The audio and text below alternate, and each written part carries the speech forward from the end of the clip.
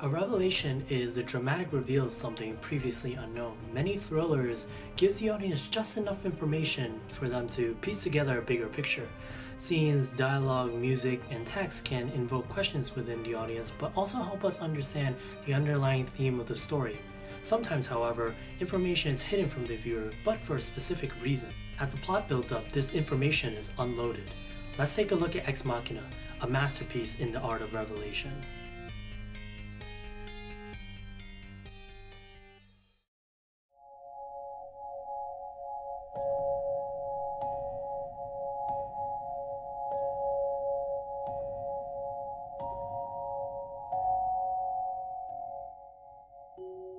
In the movie, we have four characters of interest: Caleb, Nathan, Ava, and Kyoko. The first sequence of scenes have no dialogue whatsoever, but from the email he receives and text messages he sends, we know Nathan has won some sort of lottery. Already, this gets viewers to wonder what this prize is. This is a very cliche shot in cinema, but it serves its purpose very well. A wide-angle shot followed by a helicopter defines the vastness and seclusion that will be a part of this movie. The small amount of dialogue that precedes only confirms this. How long until we get to his estate? We've been flying over his estate for the past 2 hours.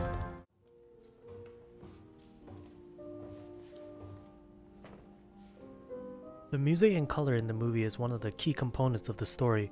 When Caleb enters the house, most of the undertones are blue, representing tranquility, comfort, and discovering new knowledge or truth. The music really creates this feeling of discovery, not only for Caleb, but for the viewers as we're introduced to the estate. Hello?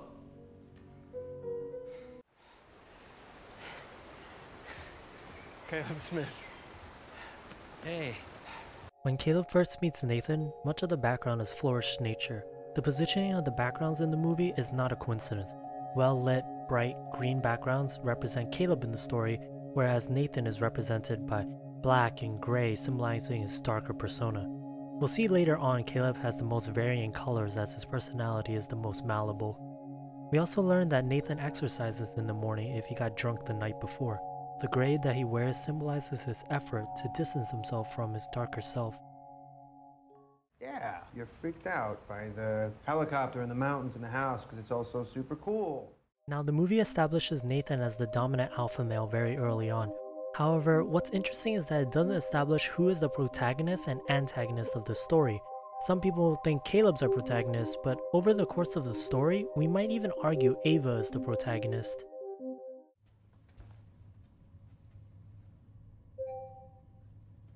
I guess it's for you, Caleb.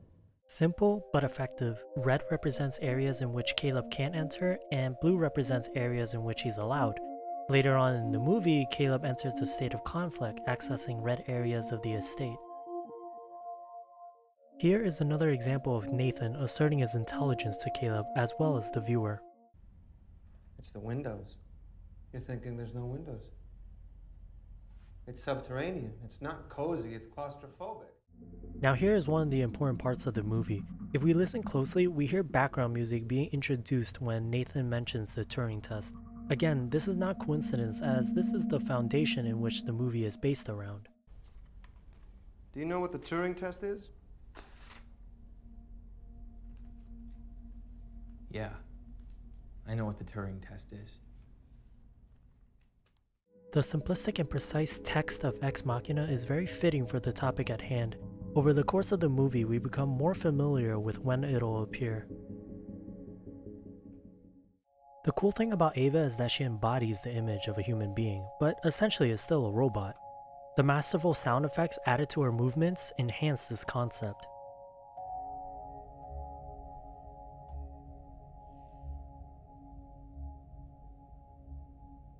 Hello. Oh man, she's fascinating. Again, let's remind ourselves of the colors of the backgrounds. Still early in the story, Caleb's background is bright, giving us a sense of excitement. Nathan incorporates a darker image, but focus on the color of the shirts as well. Nathan only wears black, gray, and white. We know when he wears gray, but in terms of white, there's only 2 occasions where he does so further into the movie. Over time, Caleb's shirts also changed to reflect his inner emotions. I've invented a machine with consciousness. I'm not a man, I'm God. I don't think that's exactly I just what thought, "F***, man, that is so good when we get to tell the story." Oscar Isaac puts on an amazing portrayal of this character. The dialogue creates the perfect tone for arrogance and narcissism. Yeah, I think you're probably right. Her language abilities. Note the panning of the shot and how subtly Caleb enters Nathan's background. This is symbolism of Caleb entering Nathan's realm. As the scene progresses, the framing becomes key to understand whose world we've entered. One of the biggest questions and mysteries of the movie are these faces on the wall. People have suggested some of these faces are of Greek and Japanese gods. Ex Machina comes from the locution Deus Ex Machina, meaning God from machine. It can be interpreted that machines can wear the faces of many, that they're not presented to be what we really think. What's great about Kyoko's character is how human she's presented to be. Always wearing white, she embodies precision and robotic accuracy.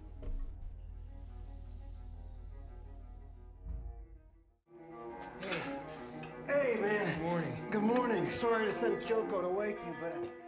The night before, Nathan got drunk. Exercise was definitely to be expected in the morning. Note the gray shirt as well. Also, let's keep in mind the backgrounds during this interaction. How does she feel about you? Judging by the music and the dialogue, can we predict Session 2 text is going to appear after?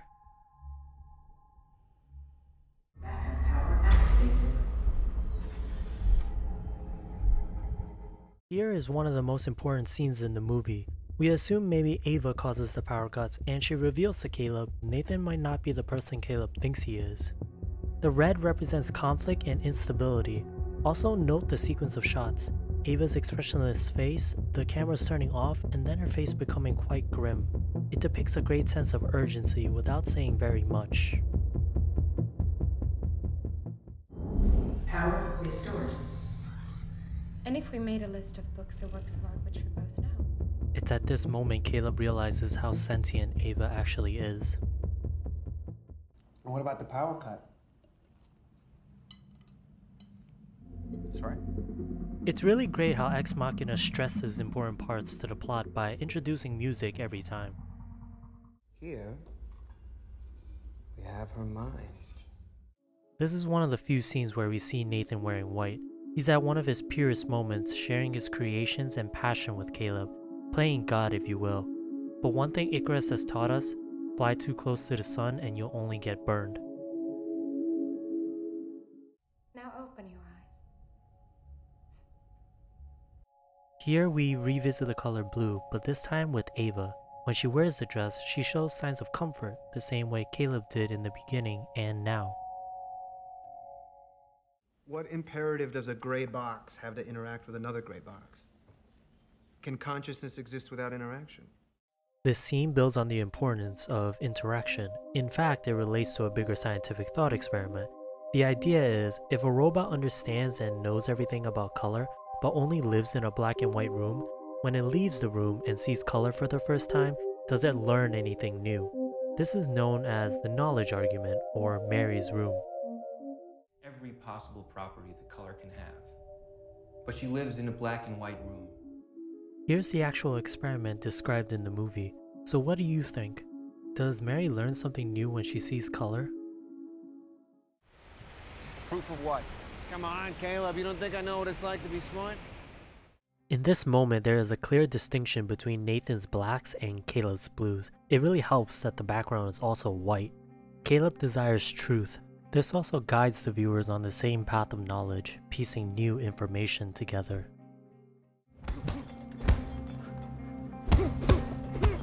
The next sequence of scenes really takes us into the mind of each character. Note the expressions and camera angles at work.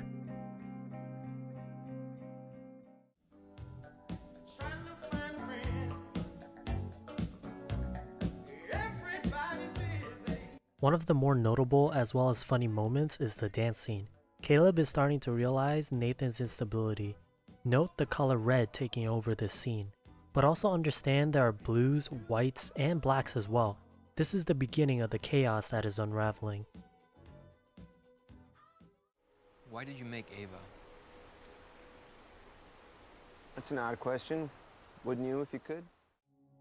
Every time Caleb tries to understand Nathan further, it usually takes place outside of the house. But this time he's no longer wearing blue like he usually does, but closer to Nathan's colors, which is gray. If we remember from the other scene about understanding interaction, he had a half blue, half gray shirt. It was enough to symbolize this transition.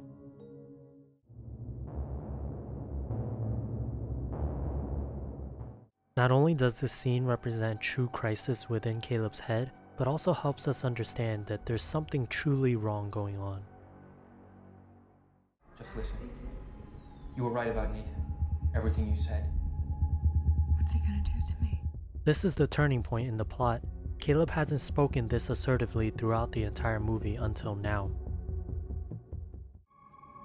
Dude. Hey. Hey. And with that, it seems the representation of the colors have switched. Now we have to ask ourselves, is this the true reveal of the story? Is Caleb really the bad guy? While the viewers ponder this new idea, Nathan reveals to us something we haven't considered before, a true revelation. A third option. Not whether she does or does not have the capacity to like you, but whether she's pretending to like you. You. Ava was a rat in a maze, and I gave her one way out. To escape, she'd have to use self-awareness, imagination, manipulation, sexuality, empathy, and she did. Now, if that isn't true AI... Now we're revealed the real test, manipulation. This is where the idea of Ava being the protagonist of the story stems from. I figured you were probably watching us during the power cuts. So I already did all those things. Ex Machina does stellar work in the pacing of the plot points. As we near the end of the movie, each reveal comes quicker and quicker. This creates that dramatic feel many thrillers require. Stop. Ava, I said stop. We see now that Nathan has lost the confidence he once had from the beginning of the movie. Note the white shirt, the final color he wears. Caleb is left locked inside Nathan's room, and within the frame we can definitely see the black colored silo compared to everything else.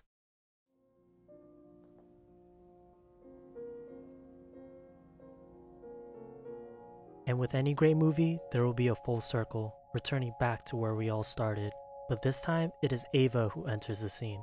The white dress represents the truth of the outside world. We can assume that Caleb is left to die in the room, but the true question is, what happens to Ava afterwards? As with all great works, there's room to interpret. That is the art of Ex Machina.